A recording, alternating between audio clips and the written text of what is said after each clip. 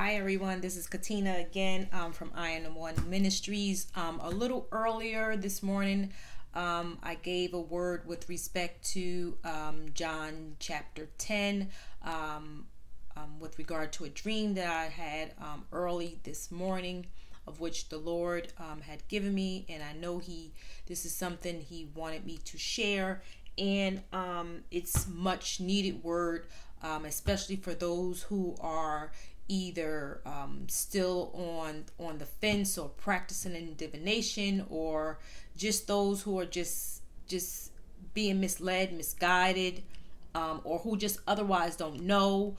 And it just goes to show you on John chapter 10 just teaches you how to hear or just know the Lord's voice, just to know what would be a ministry of God, and what would be a person or a group of people or a body of Christ of God or a church of God, who is just acting in and operating under kingdom values and true the truth and true Christian like ways.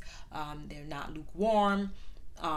They're not goat herders, but they're actually shepherds and sheep herders of up and coming sheep, to shepherds, or just whatever God is calling people, or just whatever God has put in you from since He knew you before birth. So I just wanted to follow up a little bit more on that word. And again, I was reading in chapter 10. I was supposed to go in like chapter to chapter, but I just got a little bit I don't want to say distracted, but just felt that I was going in as far as what needed to be explained, because not the entire chapter, there was opposition. Not the entire chapter had a lot to do with what I was saying at the point in time, or some of the things that I touched on.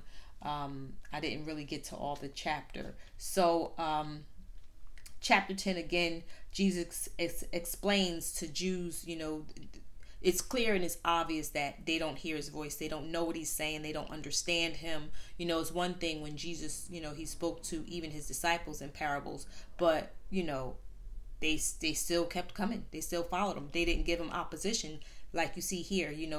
Here in chapter 10, you got the Jews picking up stones ready to stone Him. And so if you got opposition, therefore that there's a conflict. There's already a difference. There's already division. There's not one accord on what you're hearing, and especially like if it's not in agreement with you, to turn the other way. But Jesus is explaining that He is the door, and anyone who is called by His name, obviously they're bringing you through that same door. So you need to look for an established church, body of Christ, ministry, just whatever, who is operating on that same accord and that same voice, and that the same values as God. You'll hear His voice there. You'll not only hear His voice in your own personal relationship with Him, but His people, His sheep, His shepherds will also will be speaking in His same voice, in His same values, by the same word, and they won't compromise on the word. Some may slip and fall and may do certain things, but for the most part, a lot are striving to operate, totally in the Spirit, and being of God, and they're taking the word for what it is. The word is the word. It cannot be compromised. You cannot turn the word into what you want it to be. Otherwise it's idolatry, and therefore you're still practicing in divination, because you're making it to be what you want it to be. So Jesus in chapter 10 explains a hireling, someone who's appointed. I talked about appointed versus anointed. Anointed, of God. Appointed, it's by man, of course. And if you've been appointed, do you know what you're hearing? Do you know God? And I had made reference into the first video as well, with respect to Philippians chapter 1. So I'm in Philippians, and I believe the Lord is taking me through Paul's teachings, because Paul, his letters, his ministry was indeed, for us, and his imprisonment, just his life was for us. And when you pick up your cross and when you lay down your life, it has value for someone else coming up behind you. And, we have to see that. We have to know that. We have to understand that. So, again, just coming in here with another word. Father God, I thank you for your presence right now. I just want to go into prayer. Sorry. Father God, I just thank you for your presence, of the presence of your Holy Spirit. Holy Spirit, I pray that you have your way. I pray that you go before me. You set the footsteps, and just guide me in the way that I should go, the footsteps that I should follow. I pray that I decrease so that you may increase. May this word bless the hearers, the listeners, the ears of this word, and I just pray that it, again, not only be food for their bodies, nourishment for their souls, and strength for their walk here on this earth, and that it guides them and leads them to where they need to be with you in this time, this critical time in this world. So Lord, I thank you, I bless you, and I praise you, and I magnify your holy name. In Jesus' mighty and precious name, I pray and seal this prayer with the blood of Jesus. Amen, amen, and amen. So John chapter 10, the Lord goes to explain that I am the door, I am the shepherd, I'm the good shepherd. So he just gives several key things here as to who he is, and what it takes to hear his voice, to know him, to know his people, to know his sheep, to know his shepherds. You will fellowship and converse against other like-minded people. So he's telling you, there are my people out there, but there's other people out there as well. You will mix and dabble with, but you'll know to pretty much, like how I explained the difference, as far as like a sheep. And I wonder if I saved that definition. I don't know if it was on this particular tablet, but I did look up the difference between, I wonder if it's on this one. I did look up the difference between a sheep and a goat. And I was explaining that in the last video. No, that was on my other tablet. But it was explaining, the difference between a sheep and a goat. And the animals, it really goes to show you how they're in alignment with, what God signifies. I mean, of course, he knew what the sheep and the goats was going to be from the beginning, because he's the creator. So, but it just goes to explain the difference between the sheep and the goat.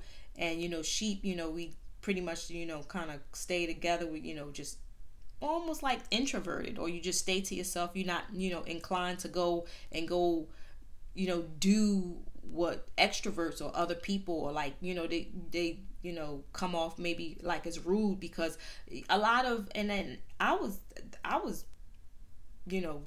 told that plenty of times, or I was just like, I'm rude just because I was quiet, or when you're an introvert and you don't really, I don't know, I don't know if it comes off as like a confidence, intimidation, or whatever, but you just never really, that never was really your style, or never really a thing to like kind of just be out there, outgoing and whatever. We had our own ways of being outgoing and self-expressive, especially because for me, I'm very an artistic introvert.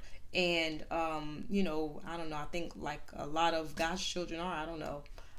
I mean, there's various, but the most I run into, artistic, introverted, left-handed, there's quite a few things that I just find that it's just like, what? Like, so, but yeah. And anyway, but there's like, there's definitely a true difference. And I just know that, goats, I don't know if they extrovert, they don't pretty much will listen, they will pretty much lean on their own understanding, or they it just follows the lifestyle of the actual animal, the goat. So, and then just looking at the how God is just showing us here, and how the Lord is speaking, versus the difference between a sheep and a goat.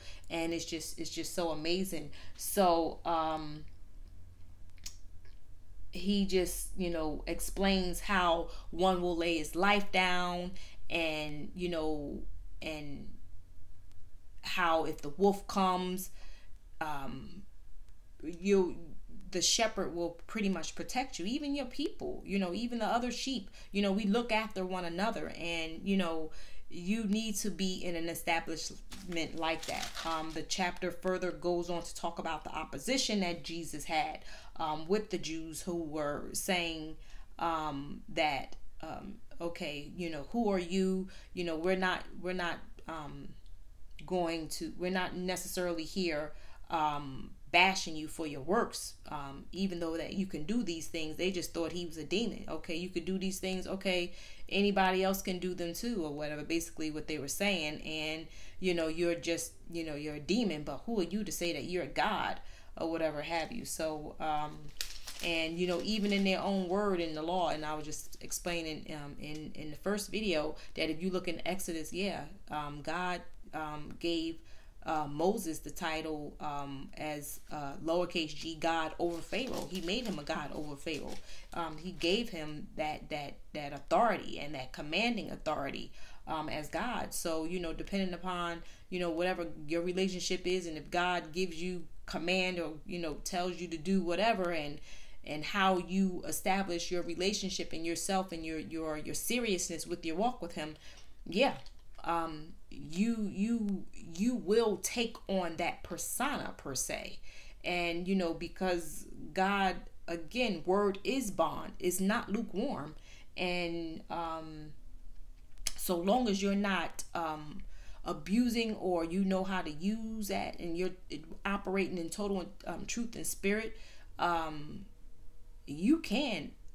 it can be done, and you can act and walk in as a little g, so but I say all that to say, I just wanted to kind of give like a few little tips as far as, or just like go elaborate a little bit more as far as like what I mean, and hopefully knowing the difference with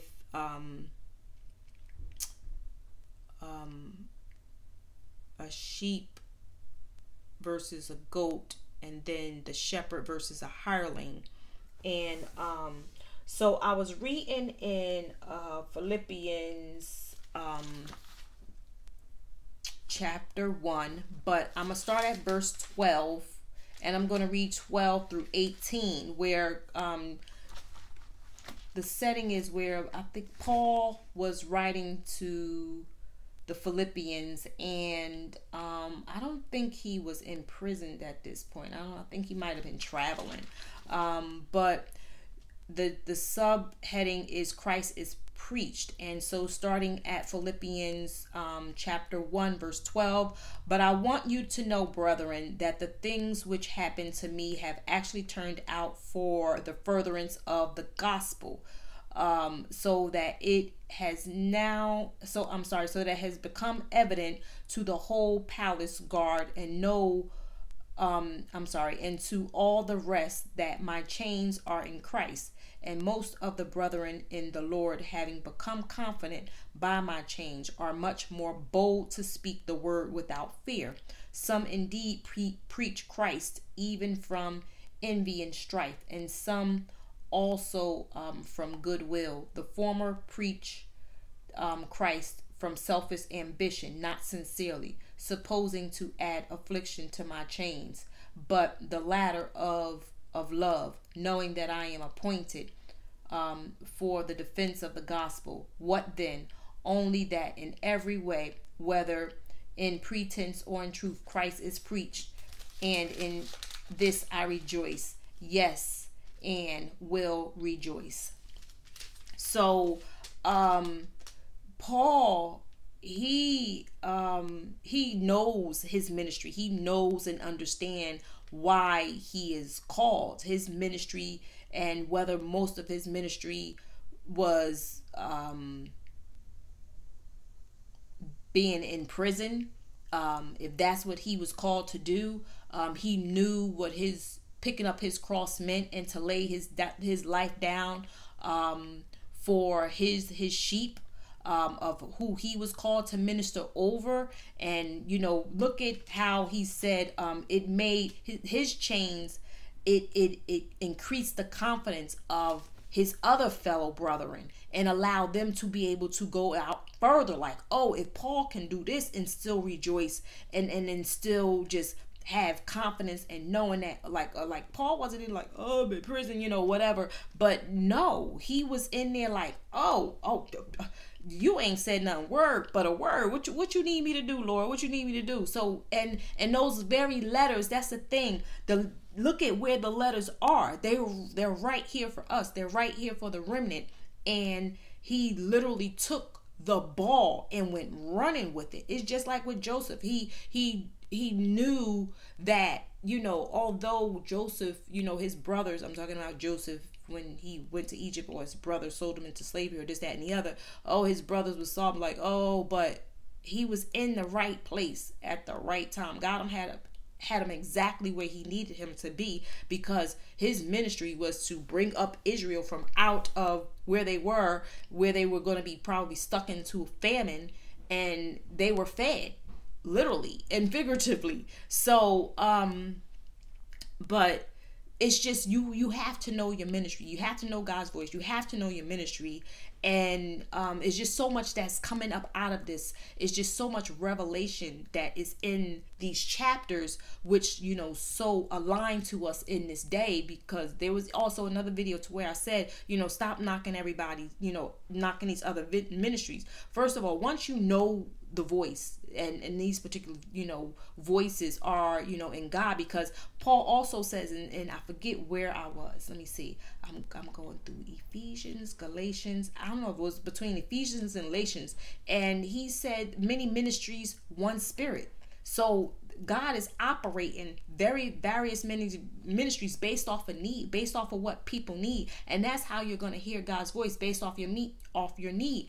And that's also why I'm saying, if you're in an ineffective church, or if you're in an ineffective ministry, or just whatever have you, know what you need and know where you need to go. It is up to you. And that's why it's your responsibility to have a relationship with God. You'll know his voice. You'll hear his voice, not only from him, but from other people, your fellow brothers and sisters. And then the shepherds, sheep, that's where you'll hear, and that's where you'll know, because everyone will be like-minded. You'll speak in the same language. It's like talking to you in the mirror, but your face looks different. That's kind of crazy, but you know what I mean. Is there's difference, in who you'll be talking to as far as the other person, but you're speaking the same language. You're speaking God's language. You're speaking love. You're speaking his voice. You're knowing his voice through him. And but yes, Paul was just basically, he was just very confident. He said, my chains are in Christ. And he knew what he was doing it for. He didn't make he didn't make death out of the situation, but he made light of the situation. And he added light to it, and he added the light and the walk of Christ to it. And so he knew what he was anointed to do. He also says, some indeed preach Christ even from envy and strife. So I don't know if he was sitting up here referring to some, goats out there, some lukewarmers, and some also from goodwill. The former preach Christ from selfish ambition, not sincerely, supposing to add affliction to my chains. So he was being judged. He was just, he was just warning them even then, as far as the type of people that are out there who are not really walking in the true voice of the Lord. And just also just shedding light on to and then just also rejoicing in the fact that, wow, there are, brothers and sisters out there that are just using this as strength. And because Paul looked at it and saw that it was his strength. And again, him being like, because could you imagine if he wasn't in prison, we wouldn't have these letters, and we wouldn't have this word. And he knew that he needed to be there in order to bring us up and out, and God knew through him he could feed him this word to give to us. And so, basically it pretty much is for the furtherance of the remnant. So when I read through these chapters, of which I feel that the Lord is having me go through for my own, because I believe he has me going through Paul's letters, because it's very relevant to my walk between and our relationship, my relationship between the Lord and what he feels that I need. Because I prayed on it and I asked him, and I just said, this is what I need, and voila, here I am in all of Paul's stuff, and it's just speaking so much life and light into me. So when I go and I read a chapter, I go in and break it down in verse, and then I go by that group of, by that section. So Christ is preached, that section. What I took from out of that is, that's the second section in Philippians 2. And so in that second section, I have that as my rule number 2. So my rule number 2 is, when joining a church, you must discern up front whether in the church or ministry there is no God or they know God. So up front, you must know the particular church or ministry that you're either following in fellowship with, or whether it's members, it's sheeps, or it's sheep of whom you're in fellowship with, or you must know up front whether that particular church or ministry, whether there is no God there, is not present. I said this in my earlier video, as far as like, God just wasn't there. It just wasn't present. You'll know when God is not even present in people, because the operation, how they're operating, if they're not operating in love, they're not operating in his power, that person does not have God in their life. He's not pulsating in their veins. His voice is not even in that person. So that's another clue of knowing God's voice. You'll know God's voice through love. You'll know God's voice through the actions of love, the power. That's the ultimate power. Love is the power. So just operating in that power. So this is a tool. Look for the love. Look for God's love. Look for his power. Look for his power of love. You'll see that in other people. You'll see that in their voice. You'll know that in their walk, just in everything. And it won't be you can't it's no double dutch. You can't be in, out, in, out. It's just always, that walk is going to be steady in God's power of love and in his voice of love. And then love also comes with correction. It's going to come with those particular things, and more than likely you're going to get it from your Father himself. You may get it from brothers and sisters, but you'll be in agreement with it because you'll rejoice over it. You're not going to frown upon it. I said this even before. The flesh hates correction, but the spirit rejoices in it. Like when I get correction from the Lord, like there is like I'm not sitting up here like getting all up in my flesh and offended. I'm like, oh, like I better repent. Like, oh, thank you, Lord. Like I didn't know that. Like I'm just turning around quick, and I'm like, thank you, because I just like know that's another step up. That's another level up I'm on. And to the point to where like I'm not letting this take me down. I need this, because I'm just tired of the lies for so long to where you want up and out. So I'm trying to get up and out, and I pray that you want the same. So that's my rule. Rule number 2, when joining the church, you must discern up front whether in the church or ministry there is no God or they know God. So and then some notes I made from that. So let's just say that you go to a grocery store, and you go to a grocery store. You go to a grocery store. You know what you're going to the grocery store to get. You're going to the grocery store to get groceries, right? Okay. So no other places, like just think of other things. You go into a shoe store. What are you going to the shoe store for? You going to go get shoes. Same thing as the church. Now, when you go to a church, what are you going there for? What do you need from this church? That's how you'll know. So I have as like a little tool, a tip. Write your needs on a blank line. Like list it. What do you need from this particular church? If the church is not meeting your needs, then you are either in the wrong church or an ineffective church. Progress is what you want. Progress is what you need. Then progress is what you should get. If you need progress, if you need the place that you need to grow, God is calling you. You just whatever it is, or you just know. I mean, because not everybody is called to, like, will each minister, of course, love to each other. Some are shepherds, some are, I don't know, in the marketplace to do good in various things or ways, just whatever. God, like, there's so much difference out here, like we don't even realize that the beauty of God's work and what he's doing and what he has done. So you just have to know your difference. Know your difference. Yeah, know your difference, know your you, and know your value, know your walk. It's not going to be the same as mine. It's not going to be. So Paul knew his involved imprisonment and chains or whatever have you. So, not everybody's is going to involve going to jail or just whatever. Everybody's ministry is just something different. And you have to know you have to know that. You have to know that value. And then, like, look at the things that even happened in the past. I mean, because, Paul was persecuting, doing this, that, and the other, whatever. Okay, maybe that was his growth in persecuting himself, or in persecution himself. I don't know. But, not to say that, okay, this is what you get for doing this. No, God used that for greater good. But, at the end of the day,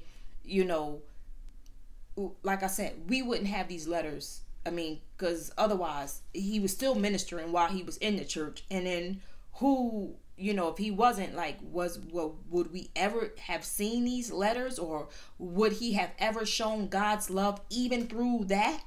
Would he have been able to express it, in any other type of letter? So look at those tools. Like, you definitely need to look at,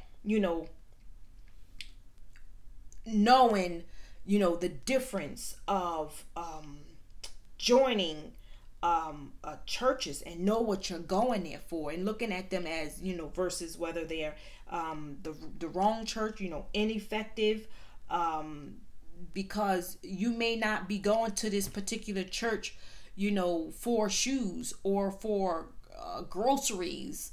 You might be going to this church for music, and if that church doesn't specialize in music, then it's not there for you. So again, if you have issues with especially, like I said in the last one, demonic issues and needing deliverance, and this particular ministry doesn't specialize in that, because if God hasn't gifted you to cast out demons and teach you how to pray to keep them out and to keep you on the straight and narrow, you need to be in that place that's going to help you with that.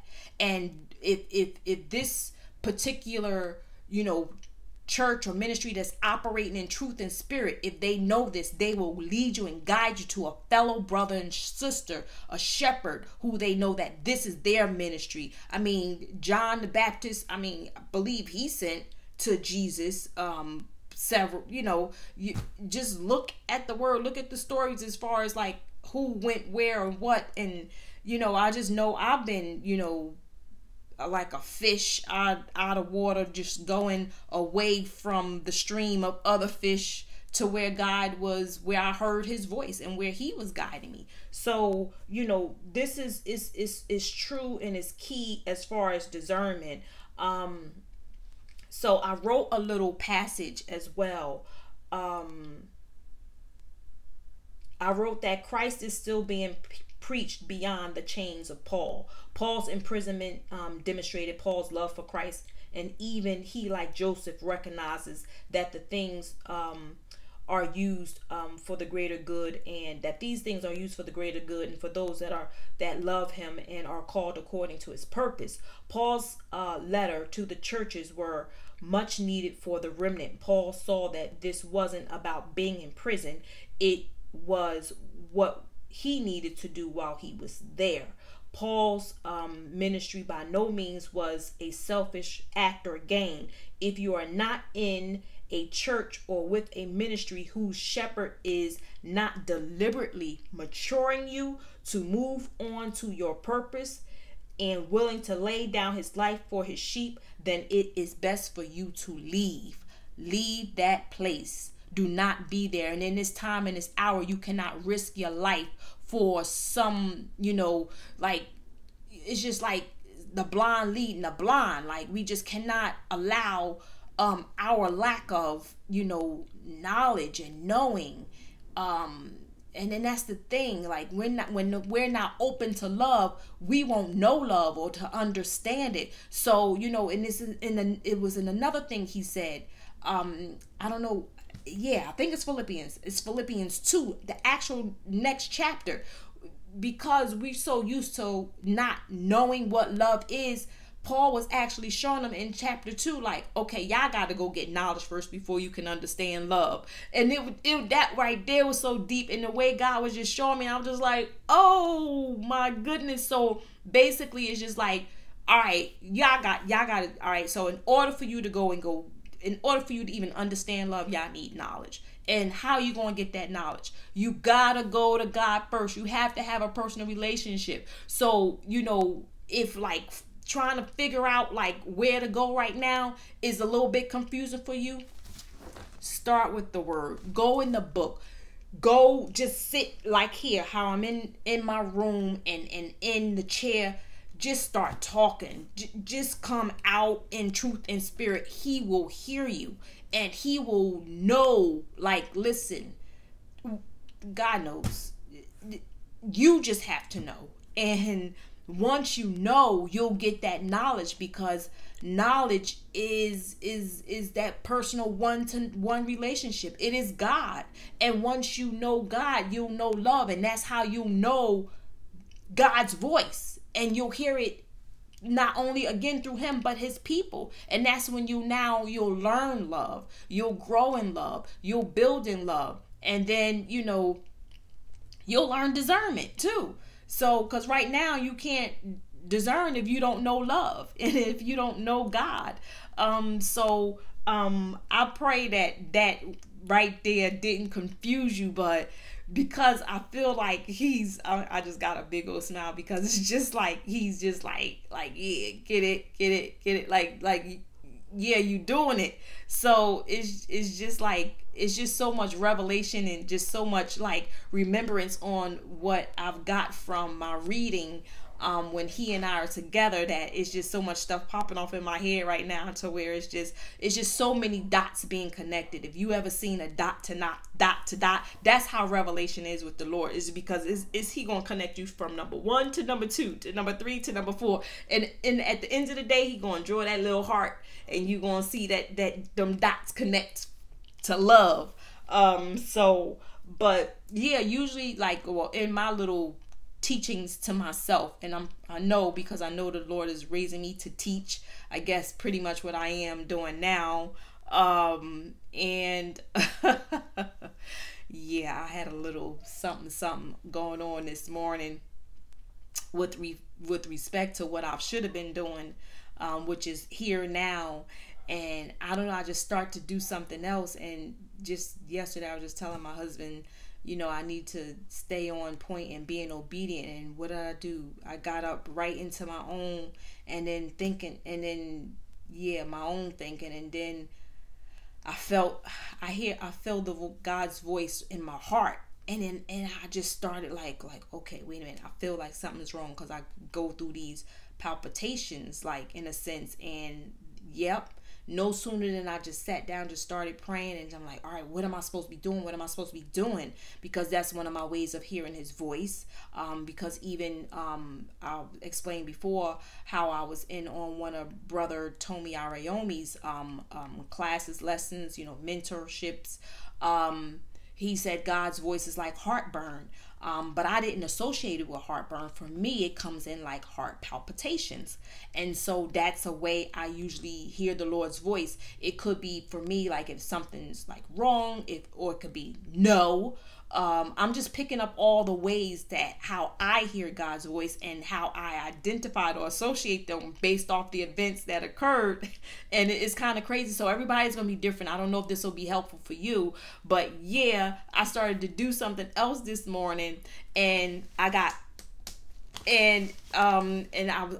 started to get upset. I'm like, oh my goodness, like what is wrong? And I'm just like, okay, am I not supposed to be doing? Because I literally started cleaning up the room, and I started, getting some clean, stuff, and yeah. And then I just like sat down. I'm just like, and just, sitting up here boldly explaining to my husband yesterday, I got to start treating this like a 9 to 5. If I was still working my corporate job, I wouldn't be sitting up here doing other things on their time. So I can't be doing this on God's time. And then what did I do? Get right up here and start doing other stuff on God's time. So yeah, right here, I'm in this video, and, but it's just some good stuff popping. But I just pray that, you all know that, it is very critical in this time. I don't know where you are in your step, in your walk, in your life, that you must know the Lord's voice in this time. Get into that secret place.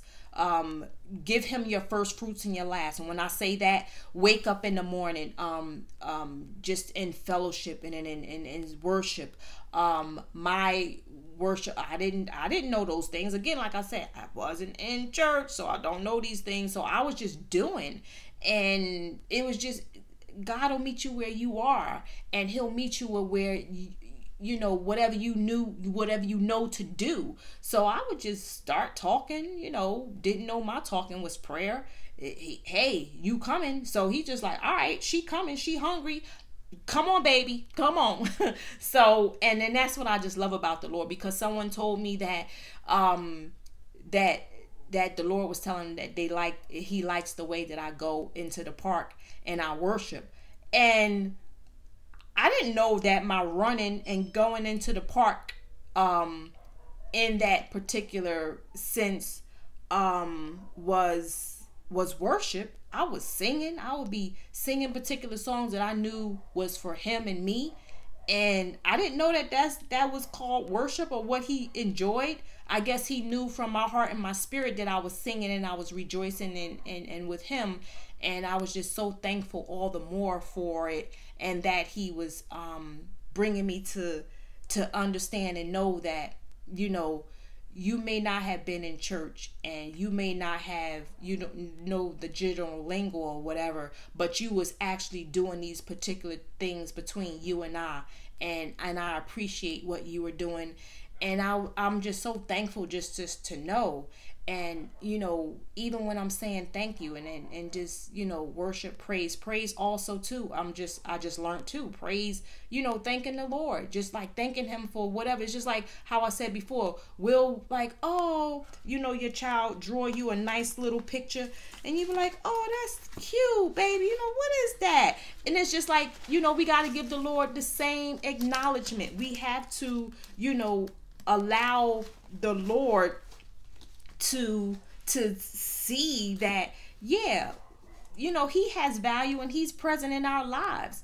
And just as well as you want to give a child acknowledgement over a picture they drew, God, he needs acknowledgement as well too. And we're here just because we can't see him, we can't just sit up here and just think that he's not here.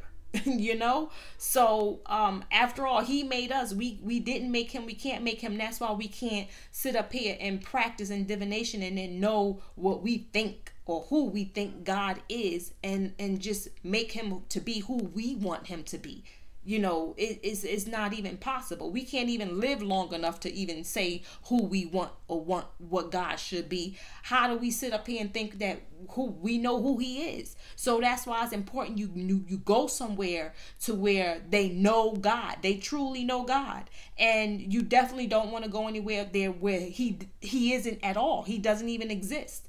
So, I just pray that this word blesses you and that like you got to treat church just as well as like you're going into one of your favorite stores, whether it be a grocery store, whether it be a clothing store, wherever you're going and whatever you're seeking, know what it is that you need. Know what it is that you want for your life. Whether, there's so many different ministries who are investing back into the sheep that are, within their congregations, within their fellowships, and, stuff like that. And know what you need. Don't just go someplace just because, it's fun, or just because this person is there. It may not be for you.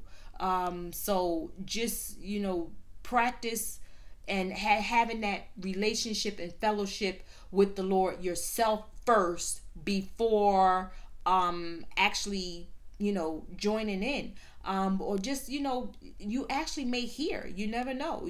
Everybody's walk in their way is different. So just take a deep breath, take a step back, and then just really identify your walk, discern, like know what the Lord is trying to say to you and show you in this time and this hour. You know what you need, no more than the next person does. And you'll find a shepherd that he because he is operating in the true walk of God, and he's taken his walk so seriously. He himself is trying to make his way back home, and he'll have just as much of an invested interest as you, because he's responsible for you as he would be himself, so it's just like what Paul did, how he knew his responsibilities even from prison. Okay, I'm up in these chains, but could you give me a pen and paper? I got some stuff to do. I got stuff to get out. So he still had people that needed some direction and guidance, and basically the example of which he was able to show them through his walk. He said, I'm in chains for Christ. This is my cross right here. And he was proud of it, was not ashamed of it. And he was like, I'm about to get this off. So yeah, he proved his point. Here are the letters right here in the word. And it's teaching us, it's raising us for something so much more than we could. He couldn't even, if Paul could come back and see where we are right now, he was like, oh, that's what's up, because he'll know the value that he added to this time. And you have to understand and know the value that you have to add for your time and to come, because we all have a place and a purpose. God ain't wasting not one life that is going to be born into this world. It's not. So know your value, know where you're supposed to be. Do not sit up here and invest your life and time in places where there's no God, but they know God. And know that you're a shepherd, or you're amongst sheep who will lay down their life for you. Because at the end of the day, we know where we're going. We know where we're going, so we're not afraid. Because again, if a hireling, they see a wolf coming, and then first of all, they haven't been taking care of the sheep from the beginning. It was just on, like how Paul was saying in Philippians, where Christ is preaching, when he was saying about the other, the other ones, if they're just what they're about, if it's about their own selfish means or gains, and then there's no invested interest in you, but whatever they can get from you or whatever having you'll have no growth, and you continue to still sit in the same mud, then that goes to show you right there, they're not of God. They don't know love. So they don't know God. And you have to know God in order to know love. So and that's how you know somebody's operating in divination, because the shepherd, the one who came through the sheep's door, the shepherd's door, who God now is sending out for pasture, they only operate in love. They only know one thing, and then that's it. We know a lot more than one thing, but that's going to be like the main basis for our walk is love. And it's going to be nothing of ourselves, no selfish means, gains, or motives. It's just going to be just that. So I just pray that this word, blesses you, and you take it and know it, for what it is. It's definitely going to be, you maturing in your walk, and you also getting what you need. Again, if you dealing with anything, any type of demons, just whatever have you, know that you need to be in a place that's going to be casting them jokers out, because just as well as demons get casted out, they going to come back, and they're going to try to come back strong into the place where they was. The scripture is there. I pray that this word blesses you. Pray that it just wasn't like just as rambling as the first one, but it gets there. I'm getting better. God is working on me. So long as I do what I'm being obediently told to do, I'm going to get better and stronger, and I'm going to go out and I'm going to go get my ones. So if you're the one, just know that God is going to rejoice in heaven over you, over the 99 just he got sitting over there behind him or whatever have you, because he's coming to get you. He's coming for you. I'm coming for you. And I just pray that you find your place, in the kingdom, in God's body, and in God's heart. I love you. I bless you. Have a wonderful weekend.